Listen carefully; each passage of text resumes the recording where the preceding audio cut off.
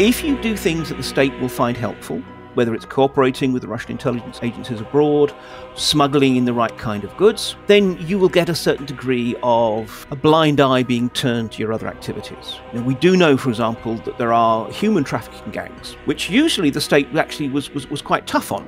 But nonetheless, being allowed to smuggle humans out of Russia, or usually through Russia, pretty much freely, certainly through the Russian border control points, because the same gangs bring back microchips or other components. So this is, it's now very much, it's about deals. The state is still dominant, but on the other hand, it has to actually treat the organized crime gangs as interlocutors with whom it has to make transactions rather than just simply giving them orders. Welcome to Deep Dive from the Global Initiative Against Transnational Organised Crime. I'm Jack Megan-Vickers.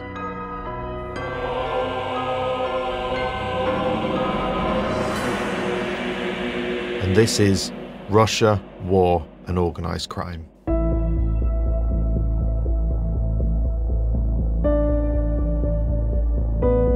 In 1991, when the Soviet Union disintegrated, Russia, like a number of independent states that emerged, was gripped by uncertainty, violence and crime.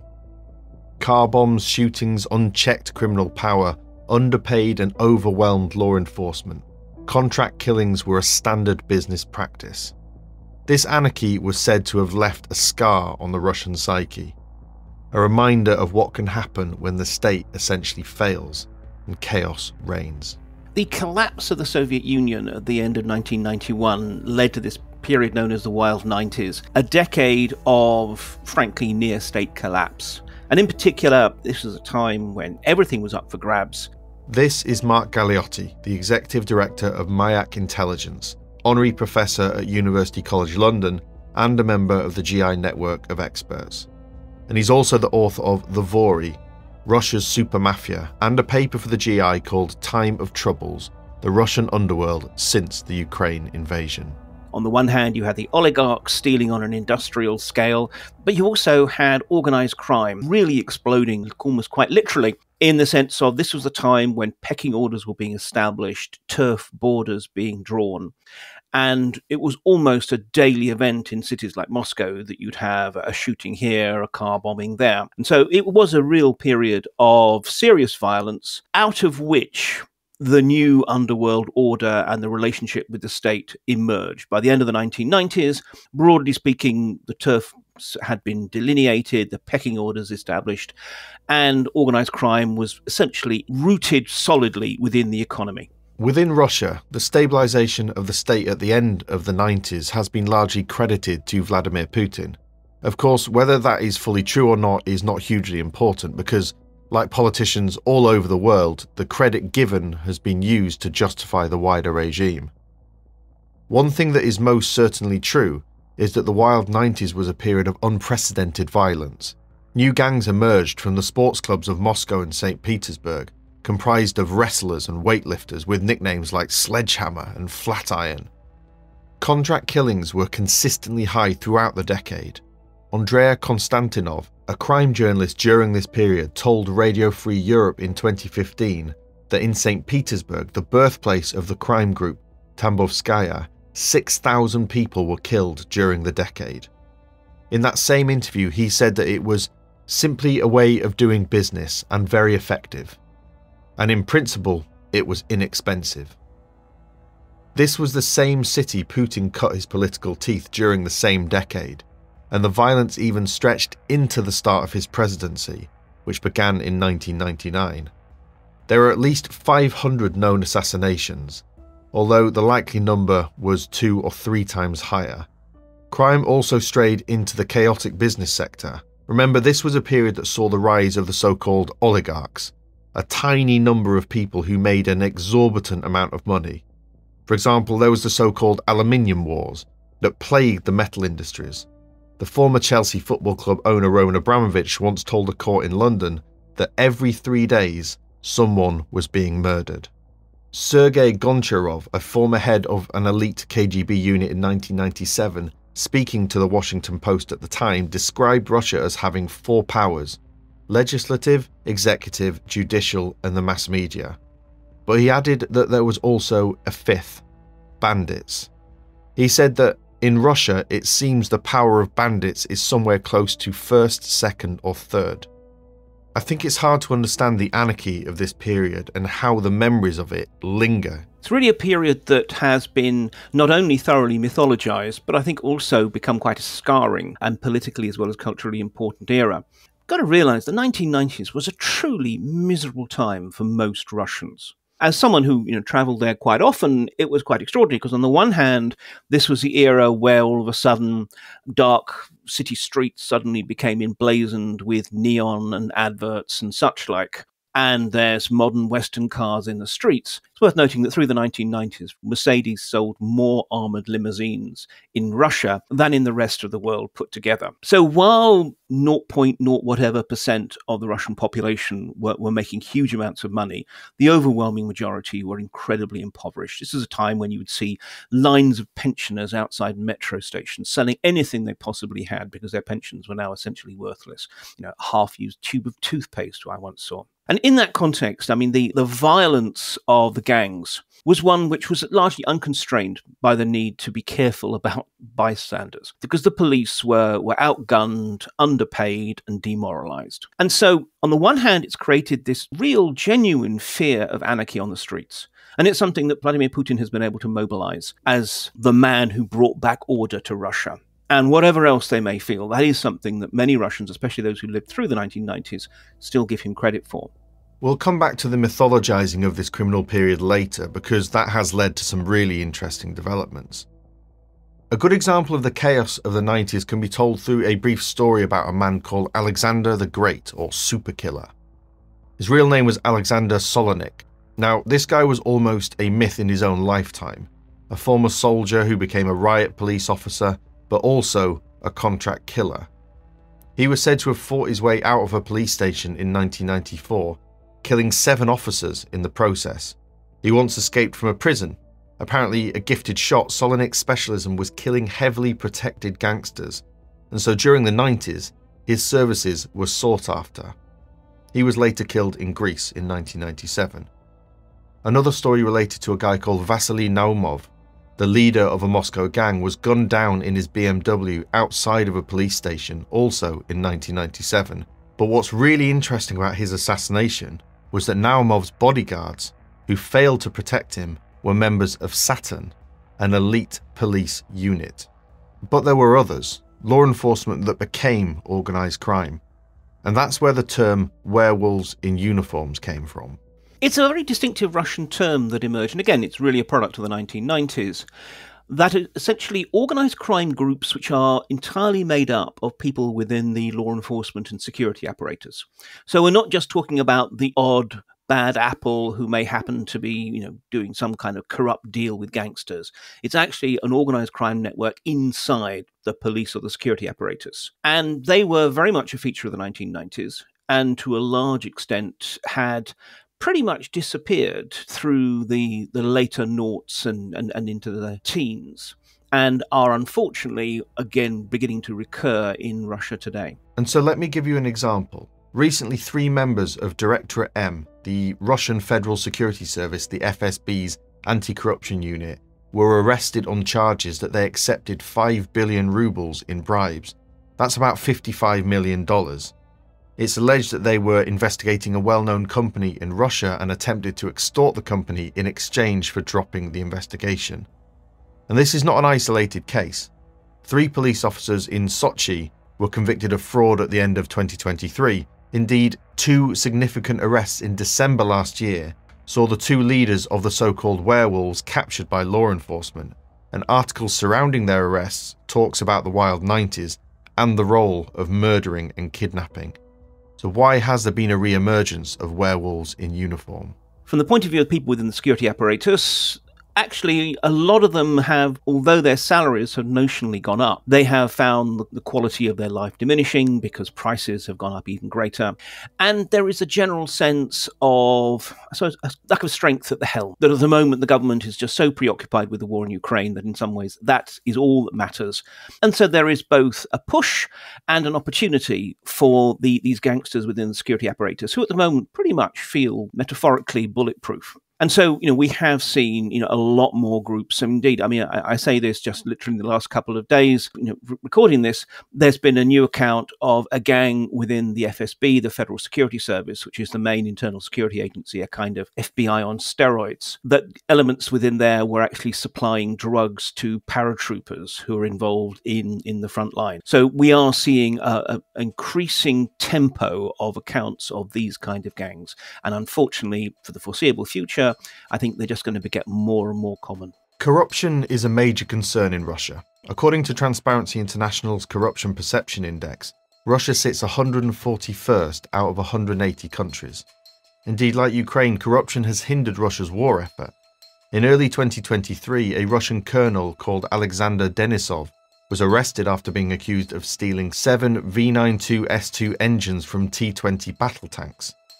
Each engine is thought to be worth around 20.5 million rubles, that's around $200,000. Denisov pled not guilty.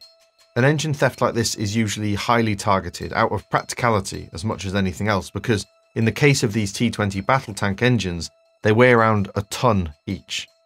Now, in the lead up to this war, and even prior to it, access to specific dual-use technologies can be highly prized.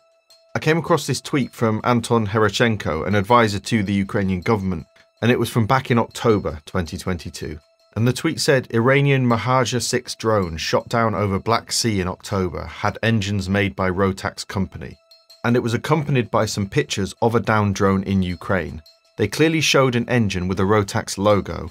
Now these engines are only made in Austria. And it turned out that before the full-scale invasion there had been a number of thefts reported across Europe, from the UK to Norway and Germany, thought to be stolen to order. Organised criminals located relatively new Rotax 912 engines inside light aircraft. These were then carefully removed and smuggled out of the country. 2 Iranian-made drones, the Mahaja-6 and the Shahid drones, appear to use Rotax engines, although Rotax claims that these engines must have been stolen or are counterfeits. And Iran claims that their defence industries has reached self-sufficiency in designing and making heavy engines. Now, we don't know for sure who was behind these thefts across Europe, and forgive me for sounding like an advert for Russian organised crime, but we do know that some of the larger criminal networks from Russia can cover whatever your criminal needs are. Look, Russian organised crime has been one of the most extraordinary beneficiaries, frankly, of globalisation. In the 1990s, they particularly crashed out into Central Europe with an aim of trying to become, almost so to say, criminal overlords. That failed. Frankly, that's not how mafias operate. So instead, in the last 20 years, they have emerged largely as criminal facilitators. Not trying to compete with local gangs, but instead trying to offer them services. What do you need? Do you need drugs? Do you need women? Do you need guns? Do you need computer hackers? Whatever you want, we are in some ways the one-stop shop who can provide it. And so actually they have an extraordinary network in Europe and beyond. And that network can be put to all kinds of different uses depending on what the particular economic opportunities at the time are. Now this is really interesting because one thing that organised crime can do is smuggle things in. And so the heavy sanctions that Russia's been under is the perfect opportunity for people with those types of skills to help, in exchange for turning a blind eye for maybe some illicit drugs coming into the country. As the Russian state deals with sanctions, particularly sanctions that affect things like the microchips that they need for the guidance systems in their missiles and drones, there is a clear desire to basically get them, and a willingness to both pay for it and also turn a blind eye to whatever means are used. And so, although most of these sanctioned goods are not coming through organised crime routes, but other types of shadowy facilitators, it is clear that we're seeing front companies being set up in order to buy goods that can then be smuggled into Russia, largely through Belarus. We're seeing thefts of items that can then be stripped for their microchips or other components. There was even talk about speed cameras in Sweden being stolen so that their optics could be used in drones. Now, the Swedish government has since denied this, but to be honest, I've had from several sources within the Swedish police claimed that, in fact, no, it really did happen. So essentially, anything that the Russian defense industrial complex needs, gangsters can find a ready market for, and whether they do it themselves or whether they work with locals, remember, through their networks, they are clearly in the business of providing whatever the goods the Kremlin needs. According to the US government's Commerce Control List, there are 81 unique components found in Russian weapons systems that are considered dual use. These components already had controls placed on them after the annexation of Crimea in 2014. And yet, back in 2022, it was reported that there had been a surge in the suspected smuggling of white goods, like fridges or washing machines, and even breast pumps into Russia, for those microchips to be ripped out and repurposed for military equipment. After the full-scale invasion, it was reported that pro-Russian organised criminals from Ukraine dispersed across Europe. In Finland, a small gang is allegedly making €35,000 a month stealing catalytic converters from cars. GPS technology has also been targeted because of its importance to military equipment like unmanned aerial vehicles, for example, drones. In the UK, there was a series of burglaries across rural communities in early 2023. These targeted thefts were after expensive GPS units from farm machinery. The finger was pointed at domestic and international organised crime. According to the National Rural Crime Unit, most of the stolen units were going abroad. Speaking to the news website Politico, Superintendent Andrew Huddleston, who leads the UK's National Rural Crime Unit, said that it's heading to Eastern Europe, without a doubt. And the destination is reportedly Russia. Due to heavy sanctions, companies like John Deere, Massey Ferguson and others have all withdrawn from the Russian market. That creates a field of opportunity and fertile ground for organised crime to grow. Indeed, after the full-scale invasion began 2 years ago, Russia took the Ukrainian city of Melitopol in the Zaporizhia Oblast. Here they found a John Deere dealership and stole nearly $5 million worth of farm vehicles, shipping them out of the country. Unfortunately for the thieves, these vehicles were remotely locked, which means, as they are, they won't move. Now, who facilitated these various examples of technology theft is unclear, but as we heard earlier, Russian organised crime has a diverse portfolio of criminal pursuits. So if your organisation is able to smuggle in stolen GPS units, engines or dual-use microchips, perhaps the state will look the other way when you smuggle in, say, drugs. There's this wonderful Russian word, понятия, understandings, that really from the very beginning of the Putin era, the Kremlin made it clear what it was and what it was not willing to accept. And if you broke the rules, it would come down on you hard. If you observed the rules, well, the police might still try to catch you, but essentially you would be allowed to continue your operations.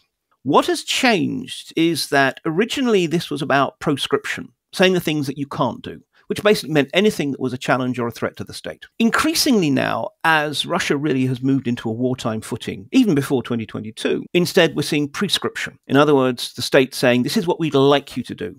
And if you do this, you will gain benefits. So what we see is this very pragmatic relationship. If you do things that the state will find helpful, whether it's cooperating with the Russian intelligence agencies abroad, smuggling in the right kind of goods, then you will get a certain degree of a blind eye being turned to your other activities. We do know, for example, that there are human trafficking gangs, which usually the state actually was quite tough on. But nonetheless, being allowed to smuggle humans out of Russia, or usually through Russia, pretty much freely, certainly through the Russian border control points, because the same gangs bring back microchips or other components. So this is, it's now very much, it's about deals. The state is still dominant, but on the other hand, it has to actually treat the organized crime gangs as interlocutors with whom it has to make transactions rather than just simply giving them orders. And sanctions have caused other knock-on effects, namely the actual flow of illicit goods, and consequently the criminal landscape has been evolving along with it. Well, it's interesting because clearly, because the smuggling routes have changed and the smuggling commodities to a degree have changed, what we tend to find are gangs which are often previously in what would be considered backwaters. Groups which, for example, are along the Belarusian border, or groups which have strong connections with Armenia, Azerbaijan, and Georgia in the South Caucasus, which they can use for smuggling. They're suddenly getting much more important. And, money breeds power. Money also breeds the potential for rivals wanting to muscle in on your territory. The thing is, really, the most beneficial opportunities are for those gangs which can't be muscled out. And in particular, we are seeing this a lot in the case of Central Asia, where Central Asia is now increasingly, particularly I would say Kazakhstan, becoming a turntable for all kinds of goods being smuggled in and out of Russia, whether it's actually microchips or whether it's trucks that can be used for military logistics, or even if it's, for example, modern smart fridges, which after all have a lot of internal microchips that can then be yanked out and repurposed for other rather more lethal systems. A lot of that comes through Central Asia. This shift is also evident in the illicit drug flows. The GI produced a report called Crossroads, Kazakhstan's Changing Illicit Drug Economy. Interviews with Kazakh law enforcement revealed that on the outbreak of the full-scale conflict, some Russian nationals, including possible members of drug trafficking organizations, emigrated to the Central Asian country, possibly to avoid mobilization. Indeed, in that same report, it was revealed that most of the large-scale clandestine laboratories in Kazakhstan have been set up by Russian nationals. One such synthetic drug lab was producing alpha PVP. We covered this drug during a previous episode which I'll link to in the podcast notes. 200 kilograms of finished product were found, ready for distribution to the CIS countries, but also another 15 tons of precursor chemicals. Since February 2022, the number of large-scale synthetic drug laboratories has risen, and the manufacturing of these drugs has increased exponentially as a result. One such transnational criminal group heavily involved in the synthetic drug trade, and we now know are operating in Kazakhstan, is Khimprom. You might remember that we discussed them in a previous episode on drug use on the front line. They're also operating in Belarus, Georgia, Ukraine, and Russia. But what is really interesting is that those Russian organised criminals are no longer operating on their turf, but in a foreign country. Whereas a few years ago, ethnic Russian gangs largely had the whip hand. Local gangs in Central Asia wanted to deal with them and often had to put up with a lot of rubbish and a lot of racist stereotyping. Well, now it's the other way round. Now it's that the Russians are coming to try and deal with the Central Asians, and they have to be much, much more polite, much, much more respectful of the Central Asians' interests. And so there is a clear shift in the balance of power. But those gangs which in a way bridge the gap, which include Russians and Kazakhs or Kyrgyz or Turkmen or whatever, they are the ones who are really strong. You can come in and you can say, give us some tribute from your trade. But if you're an entirely ethnic Russian gang, you can't expect to walk into somewhere like, say, Uzbekistan and start to lay down the law, because you're going to be dealing with gangs that actually have strong local connections with the authorities and can use, frankly, the police to push you out. So again, this is what's happening. It's all the old certainties, all the old distinctions of, what would make a gang weak or strong are now being upended. And that is why this is a very turbulent and potentially dangerous time in Russia in terms of its organized crime situation. And the situation has directly impacted the older, bigger and more powerful, truly transnational criminal organizations based in Moscow and St. Petersburg. Ukraine was just so crucial to the economic ecologies, shall we say, of the biggest criminal networks. Because groups like Solntsevo and Tambovskaya, we might call them criminal gangs, but really they had become international criminal networks, constellations of a whole variety of smaller and often local groupings, all of whom worked together precisely because there was not just greater security in doing so, but also greater profits. And almost invariably, a key element of that economy was the capacity to smuggle goods through Ukraine. And one way or the other, directly or indirectly, that tended to also always focus on counterfeit goods and most of all drugs. And therefore, they essentially tried to monopolize this business because it was the most lucrative, it was the safest, it was a bulk industry. So obviously you don't want to let smaller operators involved. But actually for the big ones, often Ukraine was absolutely central and it's suddenly been lost. And so they have really taken a biggest hit from that. If we take Solntsevo, which is the most well-known one, and also in many ways the most diffuse, it has become so successful that in some ways it was no longer really a criminal organization. There was no one person or even a kind of ruling council running it. But nonetheless, it is the one that we see operating across Europe, in North America. It's got connections in Latin America, involved in, for example, moving cocaine through Russia and so forth. The fact that all of a sudden a central part of its business model has been blown out from under it is clearly causing problems. And it's what it's leading to are three particular processes. One is elements which were part of Solntsevo thinking, well, I don't need to anymore because there's nothing they can offer me. If you look at, for example, what was Solntsevo's operations in Spain, they're pretty much autonomous now. Secondly, you have desperate attempts to move into new businesses. which tends to mean by displacing others. So again, it's another force for turf wars and such like. And thirdly, the capacity to basically buy protection, courtesy of your massive profits, has now been undermined. So the people in Solntsevo who up to this point were pretty much untouchable now are very much touchable. And we're already beginning to see people within the police, the judiciary, the investigative agencies who, there are still good, honest Russian officers, are now actually looking at Solntsevo in a way that they didn't bother before, because I remember just from speaking to Russian investigators myself when I was still able to travel there. They said, look, there's no point. We could spend 3 years building a case, and then we'd get a phone call from someone with a lot more gold on their epaulets telling us to drop it. So they didn't even bother. Well, now they're bothering. You can't underestimate how interconnected the Ukrainian and Russian organised criminal groups were prior to February 2022. Even after the annexation of Crimea in 2014 and the Russian-backed separatists in the east of Ukraine, an insurrection which heavily involved organised criminals, Ukrainian and pro-Russian criminal groups still found a way to work together. Drugs, people and even weapons were trafficked over the front line between Ukrainian forces and the separatists. Odessa, the vitally important port city on the Black Sea, was the main entry point for cocaine from Latin America, precursor chemicals for synthetics from China, heroin travelling on the northern route out of Afghanistan and through Central Asia, and then into Russia, would then travel through Ukraine and on to Western Europe. But after the full-scale invasion began, a schism truly formed between pro-Russian and pro-Ukrainian organised crime groups. Indeed, a GTOC investigation into Odessa revealed that pro-Ukrainian criminals had adopted a hyper-patriotic stance. A great example of this was a Vor called Serhiy Lazenko, a high-ranking and respected criminal in Odessa. According to sources in the city, before the war he was known to work with Russians, but adopted a pro-Ukrainian stance after the invasion began. Those criminals who remained pro-Russian left Odessa shortly after the invasion began after discussions with the Ukrainian SBU and police.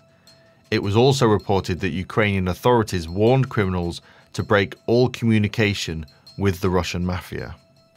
The instability and potential volatility within Russian organised crime is not just the changing illicit flows or criminal groups, it's also evident in the individual organised criminals themselves.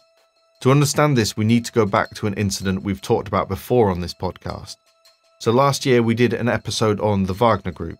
Remember that video of Yevgeny Prigozhin, the then leader of Wagner, standing in a prison encouraging inmates to sign up for the private military contractor to fight in Ukraine? Наверное, слышали, чувака Вагнер называется. Война тяжелая. На всякие там чеченские и так далее близко не похоже. Расход боеприпасов у меня. Now, since that time, unless you've been living under a rock, you'll know that the person driving that recruitment, Yevgeny Prigozhin, is no more. In the last hour, it's been confirmed that Yevgeny Prigozhin, head of the Wagner Group, was on board the private jet that crashed near Moscow. But it makes sense to briefly look at how that recruitment started and what happened to those who signed up. Initial reports indicated that recruitment was fairly limited, and it was only after a statement from an infamous criminal that was broadcast across prison television straight after President Putin's New Year address that things changed. Shachar Molodoy, also sort of his actual name is Zakhar Kalashov, one of the last of the old school Vory Zakone in many ways. I mean, actually one who had managed to find a peace with the new age of the authority, which is quite unusual. So, in other words, he's still alive. And he has been something of a fixture within the Russian underworld. He is one of the most high-profile and best-known figures within it. He has survived because he's managed to also find his peace with the authorities. And this became particularly striking when, towards the end of 2022, we had the first start of the recruitment of prisoners from the Russian labor camp system to fight in Ukraine, initially by the Wagner mercenaries. And this was very, very controversial. There was a fair number of criminals, often kind of low-level thugs type, who were perfectly willing to accept and go and fight for 6 months in return for a pardon. But there were others who thought that this seemed morally reprehensible, not because they had a problem with fighting in Ukraine, but because they had a problem with fighting for the government. There's still an element of the old sort of Vory code. And this is why it became so significant when Shachro Maladoy came out in this broadcast, which was then retransmitted within the prison system. So in other words, it was clearly done with the collusion and the approval of the authorities, in which he actually said that in his view, speaking as I said, probably the last of the real old beasts of the Vory Zakone, he does have a kind of a moral authority in that respect. Anyway, in his view, it was entirely legitimate because it shouldn't be thought of as working for the authorities, but instead should be thought of as working for your own personal freedom so you can get back out there. Unspoken is, and then carry on your crimes. Unfortunately for the prisoners, this recruitment drive took place when Wagner PMC was locked in a fierce attritional battle over the city of Bakhmut. Many of these now former prisoners were killed in one of the so-called meat waves, and some of them were well-known figures in Russian organised crime, and there are concerns about the vacuum left behind. Yes, this is going to be one of the interesting, unforeseen circumstances, I think, from the state's point of view, because it actually is likely to have a further destabilizing effect on the underworld, which is one of the general sort of themes of my report.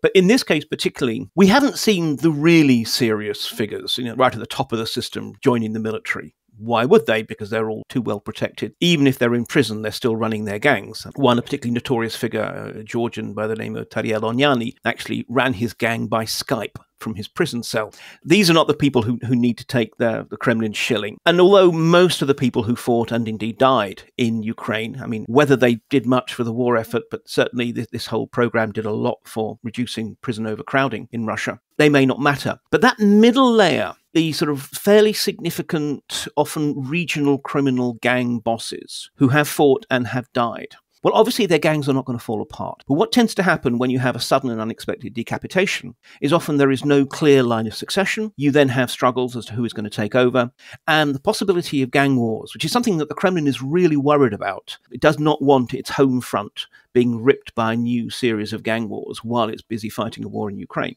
But that prospect has become much more likely. And we have seen some suggestions, particularly in the North Caucasus, but also in some other parts of southern Russia, of deaths of leaders in the war actually leading to trouble on the streets. Those that signed up and survived were given amnesty for previous crimes after 6 months of service, and they were free to return to Russia. So what happened to them? Well, we know a number of those that have been released after service have returned to reoffending, from drugs to bar fights. But more seriously has been the pardoning of convicted murderers, some of which have gone on to murder again. Indeed, according to a local news outlet, a specific community in Kirov Oblast called a meeting with local leaders to express concerns about returning soldiers, who were also pardoned ex-prisoners, after one had been seen walking the streets armed with an axe. He was arrested days later for murder. And of course, those returning from war can be significantly traumatized, perhaps brutalized. Back in 2015, fighters armed with illegally smuggled weapons returned to Russia from the breakaway regions of Donetsk and Luhansk, and it caused a significant uptick in violent crime. The Rostov region, just over the border from Ukraine, saw an increase of 23.4%. Even Moscow at the time saw an uptick in gang-related violence thought to be linked to this flow of weapons and men. It's reported that around 150,000 inmates had been granted amnesty in exchange for military service, and recruitment within the prison system appears to be still going on. It was reported in the Times recently that prison authorities had been accused of turning off the heating in prisons, trying to make life so uncomfortable for prisoners that they'd prefer to fight in Ukraine, this time for the Russian military's Storm Z units rather than Wagner PMC. But that pressure from Russian citizens to protect their communities from those who return and begin reoffending has possibly worked, because reports from February this year say that the 6-month service for amnesty has been scrapped, and now prisoners must serve until the end of the war and will no longer be pardoned. If we look back at the history of organised crime in Russia, you often hear about the Vory Zakone, thieves-in-law. They have a long history in the criminal landscape of the country. Indeed, as Mark said earlier, Zakhar Kalashov, otherwise known as Shachro the Younger, the influential criminal who beamed his message of encouragement across Russian prisons, urging inmates to join Wagner, he is a Vor. And I imagine when you think about Russian organised crime, you probably think of a Vor, a guy covered in elaborate tattoos, each with different meanings, who follows a criminal code and are incredibly violent. Think Viggo Mortensen's character in the film Eastern Promises by David Cronenberg. We think he might be Russian mafia. And he was a member of Vory of Zakone. In Russian prisons, your life story is written on your body. In tattoos. If you don't have tattoos, you don't exist. Within 21st century Russia, the Vory are no longer the force they once were. Thieves-in-law still command nostalgic respect from their criminal peers, but those who control Russian organised crime today are known as autoritet, and Shakro is one of those too.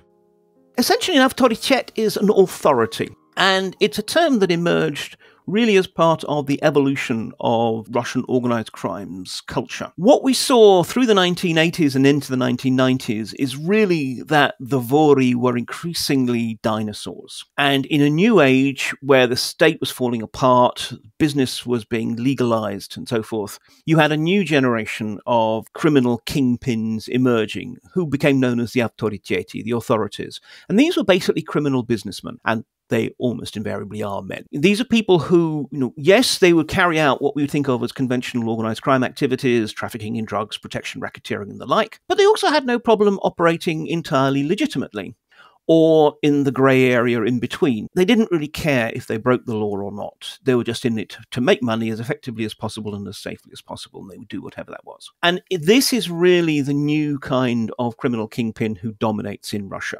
They are essentially, obviously rather amoral, self-interested, not motivated by any kind of traditional code. They are just simply out to do whatever they need to do to get power and money and keep it. Now, although the autoritet control large swathes of the Russian criminal economy, the Vory have left their mark through language, the image of a Vor, essentially culturally. It's like when you think of the Italian-American La Cosa Nostra, you think of Lucky Luciano, Al Capone, Paul Castellano or John Gotti, because these people, for better or worse, have become mythologized. Films, books, TV series, countless documentaries. In Russia, it's the Vory Zakone who are mythologized, inspiring a youth prison subculture known as the AUE. It's actually a youth gang phenomenon. So in other words, what we've got are teenagers trying to emulate something that happened before they were born. So it's a lot of it is very much mythologized, and it's sort of drawn from what they've seen on TV and in film and so forth. They very much harken back to the era where kind of the idea was your real criminal life was in the prison camp system. But why this is particularly interesting, I mean, AUE, there's even debate about quite what the acronym means, probably something like sort of prison criminal unity. But as members of AUE begin to get older, most of them, like as in most youth gangs around the world, they grow up and they grow out. They either end up in prison or they get a job or they get married or whatever, and they leave their old gang ties behind. The ones who don't, though, in some ways are the ones who begin to turn pretty inchoate youth gangs into more organised criminal structures. And this is where we are at the moment. There is an uncertainty as to whether AUE is on the cusp of a kind of maturation, turning from just a whole collection of criminal youth gangs, moving beyond that into actually organised crime operations, and beginning to see them being more ambitious, more organised, more large scale in their activities. But again, it says something about the current turbulence within Russian organised crime, the Russian underworld, that there are the spaces for these youth gangs to begin to become city-wide criminal phenomena. The AUE was labelled an extremist organisation in Russia back in 2020. According to court documents, the AUE are estimated to have 34,000 members, 40% of which are teenagers, some as young as 13. There was an interesting case recently in Russia relating to the AUE, and it involved a child's doll. A Russian artist was filmed covering the doll with criminal tattoos, including an 8-pointed star, deemed to be a symbol of the AUE. The artist was fined 1,000 rubles, which is around $10, and ordered to destroy the doll. Finally, there is another example from recent history that could be indicative of an uncertain and potentially volatile future for Russian organised crime. Back in 1979, the Soviet Union invaded Afghanistan.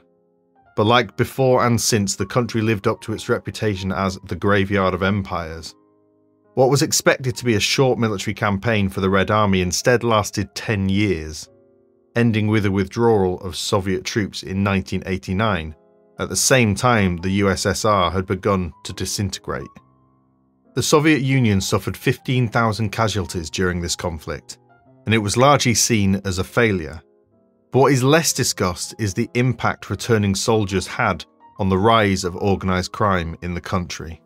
Yes, the interesting thing about that terrible war was precisely that it coincided with, anyway, the creeping collapse of the Soviet Union, driven in part, frankly, by the attempts to reform it by Mikhail Gorbachev. And what that meant was that a lot of these soldiers came back, and about 1 million Soviet, largely men, but also some women, went through Afghanistan as soldiers or as civilian contractors and the like. So they came back and they were being scapegoated for having been involved in an unsuccessful war. It's a depressing truth across the world that if you fight in a war that the population regards as a failure, you will be blamed for it. So what happened was you suddenly had this influx of battle-scarred, combat-trained, thoroughly disillusioned people, most just adapted back to life, but, a certain proportion of these people who were a perfect source of muscle at the very time that organised crime was emerging and becoming more dominant. And that, I think I would say, kind of turbocharged the process. Because there's not actually the Afghansi on the whole formed criminal gangs themselves. Some did. But mainly it was that they became a new source of what in Russian criminal slang are called bulls or torpedoes, enforcers or hitmen for the gangs. And that made the conflicts that were inevitable that much more violent, that much more widespread, but also that much more competent and professional because these people had been trained in the use of violence. Fast forward to today. Russia is now 2 years into the full-scale invasion of Ukraine. And it's been so much bloodier for Russia than the Soviet war in Afghanistan. One day, this war will end, and hundreds of thousands of soldiers will return home. So could we see a similar rise in criminality and organised crime when that happens? I mean, in some ways, I'll give you 3 scenarios. The one which is, in some ways, the most benign, but also, deeply worrying one, is that the state manages to just about maintain its grip on what happens in the underworld. Yes, it'll be that much weaker. There will be a rolling back of a lot of the progress, which we've got to be honest, had been made in the earlier Putin years, though I would say despite rather than thanks to Putin. But nonetheless, it has been made. In due course, after the war, we will probably see a reconnection of the Russian and Ukrainian criminal gangs, simply because there's just too much money to be made of it, regardless of the bad blood. Same way as we've also seen that Russian gangs and Chechen gangs continue to cooperate even after the brutal 2 wars that were fought against Chechnya. So in some ways, the best case scenario is what we're seeing now, but a bit more so. A bit more violent, a bit more rough and ready, a bit more able to ignore the state, but essentially sort of similar. That is, I would say, as I said, the best case scenario, and I suspect it will prove too optimistic a scenario. The other 2, one is the nightmare scenario of the so-called sort of Donbassization. The Donbass regions of the Donetsk and Lugansk People's Republics, quote unquote, which are now sort of annexed to Russia, essentially had become criminalized pseudo-states that were kept afloat through institutionalized criminal activity. And what we could see is essentially the same kind of anarchy becoming much more of a feature in Russia, not just because the state becomes much, much weaker, but also because local economies become more and more dependent upon precisely some kind of criminal activities of any sort, whether it's embezzlement, whether it's smuggling or whatever. So essentially something of a return to the wild 90s as a result of the sort of debilitating impact of this ghastly war in Ukraine. The third scenario is as we see the state, which for a long time has had its relationship with organised crime, but increasingly regarding it as a vital element of its statecraft, because we're already seeing it abroad, not just involved in smuggling, but everything from assassinations to gathering intelligence in support of the Russian intelligence services and so forth. It may well reach the point where the government thinks, look, all these various ad hoc deals, they're all very well, but they're just not enough. And you mentioned the example of North Korea, where Bureau 39 is in some ways its ministry of organised crime that does everything from carrying out insurance frauds and computer hacks to earn money for this bankrupt state to basically using criminals as intelligence assets I think that's what we might well see. We might well see actually an increasing nationalisation of the underworld. Not of every aspect. There's still going to be the protection racketeers and the drug peddlers on the streets and so forth. We're not going to see that come under state control. But the higher level functions, and particularly the transnational dimensions of Russian criminality, will increasingly be forced under state control. We've seen this, for example, with the mercenary realm, where we still see sort of Wagner and other mercenaries operating in Africa, for example, but increasingly they have so-called curators. In other words, military intelligence officers who are really there to actually control them. Commissars, it would be back in the old Soviet times. Well, that's how it may well be with the underworld. We may well see increasingly a use of gangsters turning into an incorporation of gangsters into the covert structures of the state. And the trouble is that once you do that, inevitably the process goes both ways. You think you're using the criminals, but how far are the criminals infecting and using you? And when, given that Russia is already a kleptocracy, already a country with a serious problem of corruption at the top of the system, at what point do basically you do see Russia becoming that mafia state? That's it for this episode of Deep Dive. I'd like to thank Mark Galeotti for speaking to us. Mark's paper for the GI is called Time of Troubles, the Russian Underworld Since the Ukraine Invasion. There is a link to that in the podcast notes, along with several other papers from the GI's investigations into the region. You'll also find an extensive list of relevant research material used for this episode.